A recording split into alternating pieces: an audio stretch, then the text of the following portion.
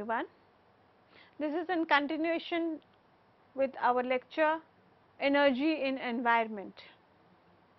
We have discussed about various sources of energy which are present in the environment, including the renewable, non-renewable and nuclear sources. We have already discussed certain renewable sources of energy like this energy obtained from the sun and from the wind. The energy obtained from water, which is another renewable source of energy, is called hydro energy. And hydro energy is responsible for the production of 20% of the total global energy. Wind is just like wind is a renewable source of energy, it is a clean source of energy. Water is also a cheap and clean source of energy. And hydro energy, or the energy which is obtained from water, is used to generate electricity from water in the form of potential energy, that is the water which is static, which is water stored, or from tides and waves in the ocean, which is moving water, and this energy is in the form of kinetic energy, since kinetic energy is associated to moving things. Generation of electricity from static water or potential energy is from dams. Dams are large reservoirs of water which are constructed in the course of a river at a certain height, used for the generation of power. That is, when a river is moving during its path or during its course at a certain point, at a favorable point where certain conditions need to be taken care of, dams are constructed so that the speed of water is contained over there and the water is stored for some time, and then it is allowed to fall from a great height. So, actually the potential energy is further converted into kinetic energy, since the water is falling from a great height. So, kinetic energy of water which is so produced is used for the generation of electricity. Dams which are constructed during the course of the river may have certain adverse environmental impacts. For the construction of dams, land has to be cleared, which causes deforestation, soil erosion and hence landslides.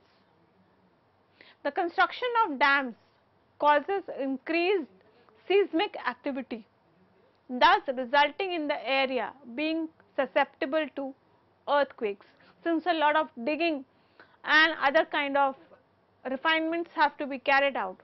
So, it alters the whole area, alters the land area, and it causes increased seismic, that is under the earth movement activities. The inhabitants at the dam site, around the dam site, at the dam site need to be displaced, due to which they may lose their livelihood as the agricultural land is lost. And due to the construction of dams, local fisheries might also be affected. Fisheries are areas where fishing is carried out by fishermen. Now, this is a picture of a water turbine wherein the water falls on it and it rotates the blades of the water turbine, and the rotation of the blades produces electricity. So, India is the 7th largest producer of hydroelectric power in the world, including the dam projects like the Nagarjuna Sagar Dam in Andhra Pradesh and the Tehri Dam in Uttarakhand.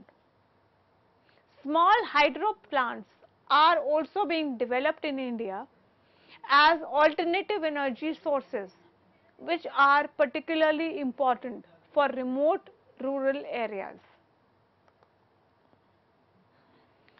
This picture is describing the working of a hydropower dam.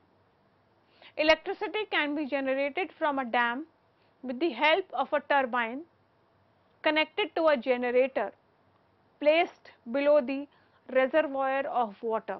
The reservoir of water is the dam, and when the water falls on the turbine, it rotates the blades of the turbine, which is connected to a generator, and this generator helps to generate or produce electricity. The force with which the water is made to fall on the turbine from the dam turns the turbine, resulting in the generation of electricity. So, the force with which the water falls on the turbine has to be a great amount of force, because for the movement of turbines, some large force, because the turbines are very heavy, they are huge and heavy, and to move them some large force is required. The amount of water flowing per second through the turbine decides the power output. Now, the advantages which are associated with the use of hydropower or the power which is generated from water include: number one, it has a low operational cost. It is a totally inexpensive method of generation of power, because the water is the source which is generating power. Although turbine construction, turbine usage, dam constructions, it all is requiring some cost, but comparatively the operational cost is low. Minimal environmental impact is seen, although we have discussed certain disadvantages which are linked to the generation of hydropower, but these impacts are less as compared to the importance of electricity which is being produced. And the electricity which is produced by water is much cheaper than other sources of electricity which we have discussed earlier also. Another source of energy which is coming into hydropower only is the energy from ocean tides. And tides, as is by the name we know, is by the movement of water. So, the energy which is obtained from ocean tides is actually kinetic energy. Tides are created in oceans due to the gravitational effect of the sun and moon on earth. That means sun and moon, they tend to extend a gravitational pull on the earth's surface, as a result of which the water in the oceans is pulled towards or pulled upwards, resulting in the creation of high tides. Tidal range is the difference between high and low tides, which is 1 meter in oceans to 15 meter near the coast.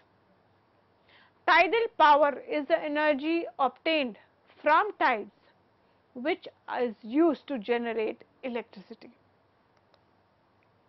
The use of tidal energy is limited to those places where the geography of an inlet is suitable for the construction of a power plant.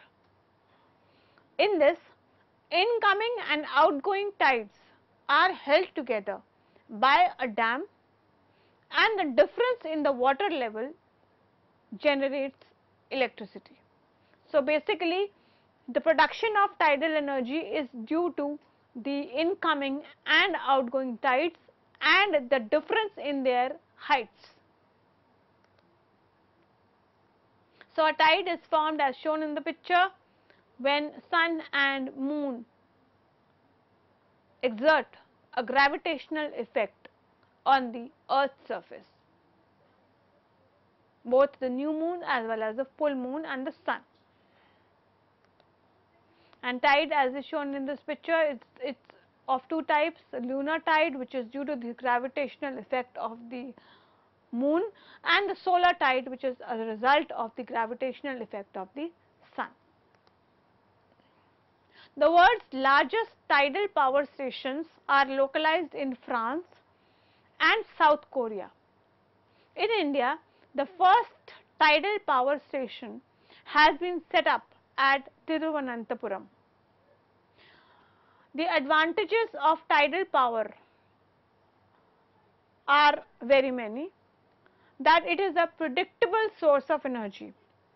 That is, whenever there is a low tide or there is a high tide, it can be predicted using by the meteorological department.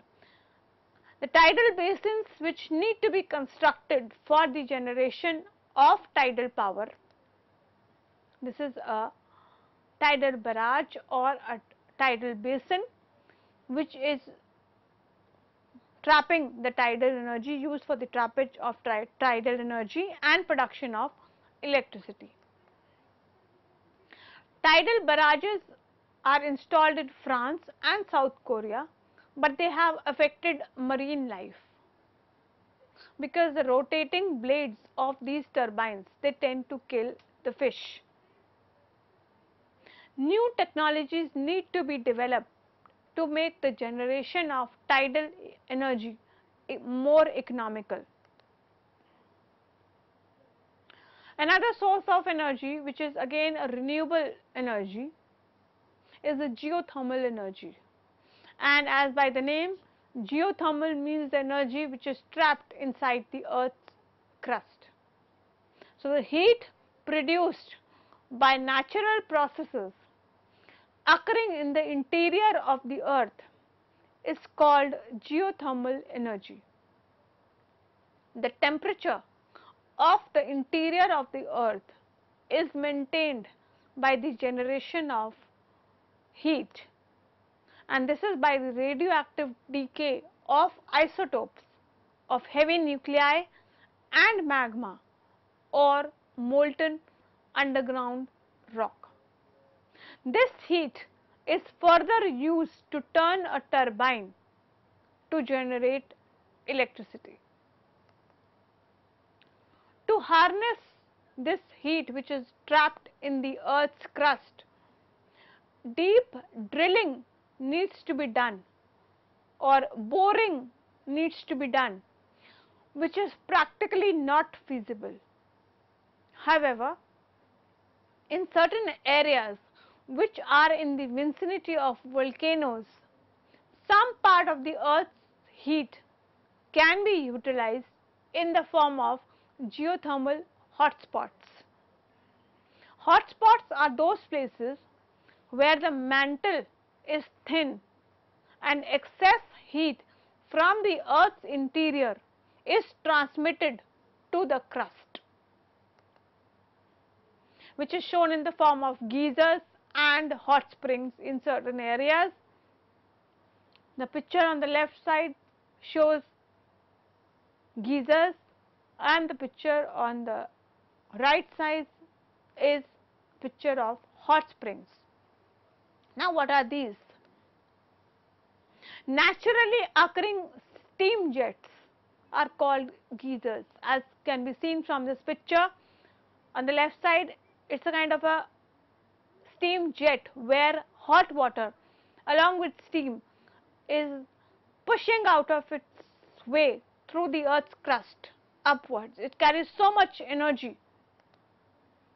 And hot springs are some natural sources of thermal energy. Usually, geothermal plants are located near naturally occurring geothermal sources, as it is difficult and economically not feasible to transport heat over long distances. Geysers contribute to only a small amount of geothermal energy. Majority of energy can be obtained by two types of rocks below the earth's surface, and these two types of rocks are aquifers and hot dry rocks. Now what are aquifers? Both of these type of rocks, in fact aquifers as well as hot dry rocks, they are a stock of geothermal energy. So, when we consider aquifers, as can be seen from the picture, an aquifer is a layer of porous rock which is trapped between layers of impermeable rocks. Aquifers can either be close to the surface of earth or they can be at depths of 2 to 3 kilometers below the earth's surface. Such kind of rocks contain hot water because they are in constant touch with magma. The process of obtaining hot water from aquifers involves the introduction of cold water at a suitable point through a borehole. That means a hole is dug up on the surface of the earth, which is dug quite deep. The cold water is poured through that hole.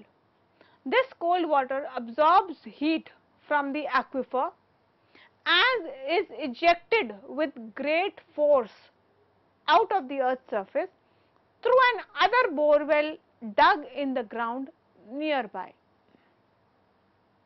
The hot water so obtained can be used for heating. Magma rocks, which are also termed as hot dry rocks upon solidification. So, the hot dry rocks below the earth's surface are actually hardened magma which is still extremely hot. Water is circulated through these hot dry rocks to produce steam, which is further used to rotate turbines to produce electricity. The magma, which is partly in the molten state, can be used to boil water. Geothermal areas in India are northwestern Himalayas and the western coast, which have been located with the help of satellites.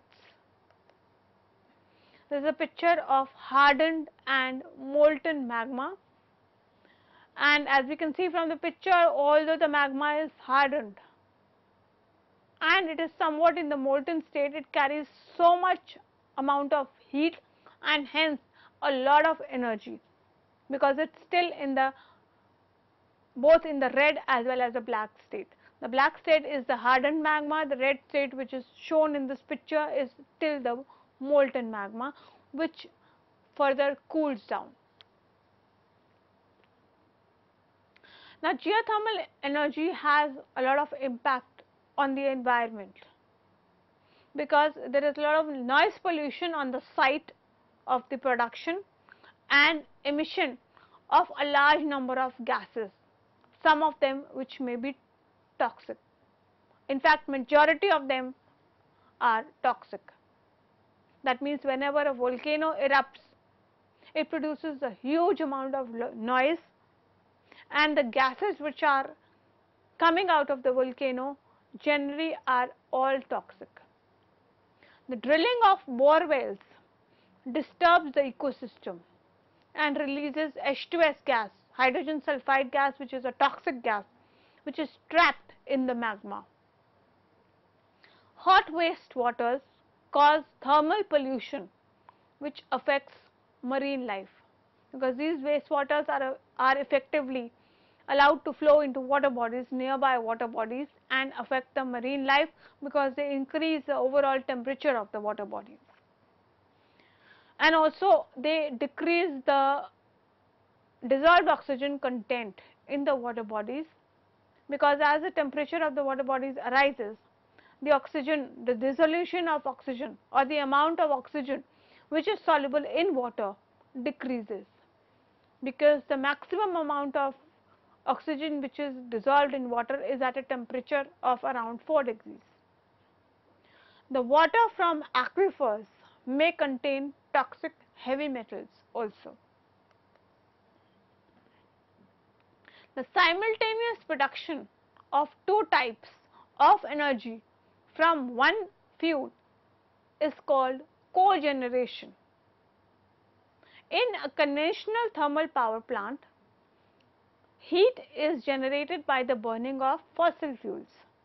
This steam generated is used to turn the turbines and consequently generate electricity. The efficiency of the conventional thermal power plant is 35% and a large amount of heat is thus wasted. So, we will be discussing more about this further. Thank you.